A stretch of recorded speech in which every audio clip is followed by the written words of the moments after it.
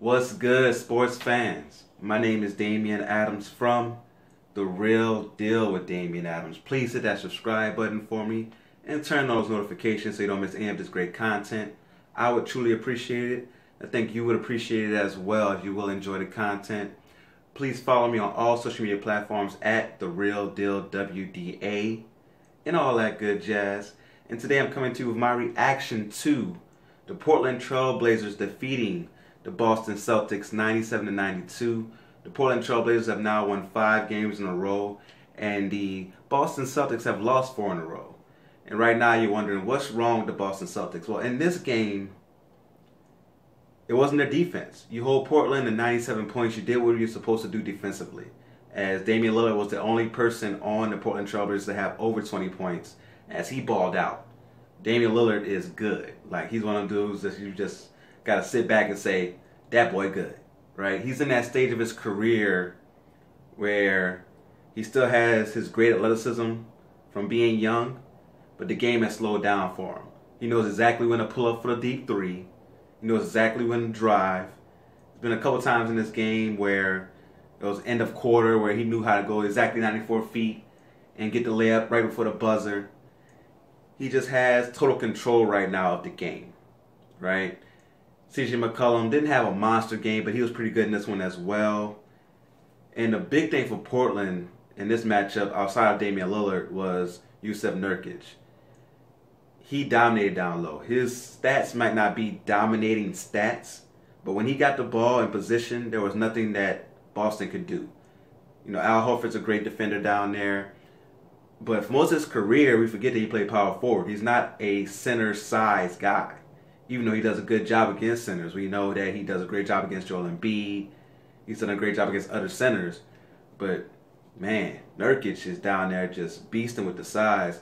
And that's where you saw the missing of Baines for Boston Celtics in this one, as they didn't have that size matchup for Nurkic down there. For Boston offensively, man, where's that second option to be consistent with Kyrie? Kyrie balled out today. You had a classic Kyrie game.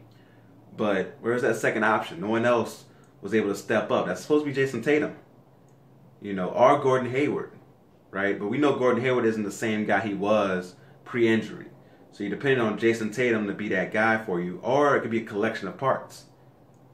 But it seems like that collection of parts is too much to where it's messing up the chemistry.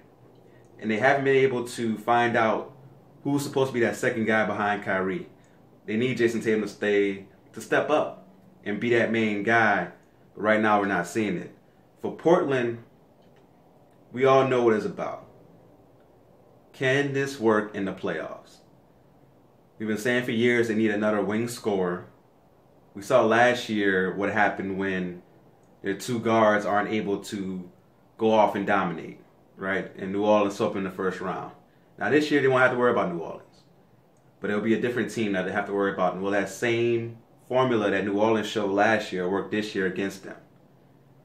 So as good as they look right now, we can't really judge Portland until the playoffs come. For Boston, they look bad. They look really bad. They're supposed to be the best team in the Eastern Conference right now after going to the Eastern Conference Finals last year, getting back Kyrie and Gordon Hayward. You can't really put a pinpoint on one thing. I know tonight it was offensively. They didn't have that second option, that second guy to step up for them. But we'll see going forward what happens. If they get that 5th seed, they can run into either Indiana or Philadelphia in that first round. And Indiana, even without Oladipo, is playing great. Philadelphia, for some reason, just can't get over Boston. So they might still have a favorable first-round matchup. We'll see. But, man, Portland, they did a great job tonight. They just do such a great job of executing their offense. Pick and roll, getting Damian Lillard and McCollum into favorable situations. Just love their offense. But, again, will it work in the playoffs? For Boston, they better figure out what's going on and get on top of it. All right? But please let me know what you thought about the game in the comment section below. All right? And until next time, go real or go home.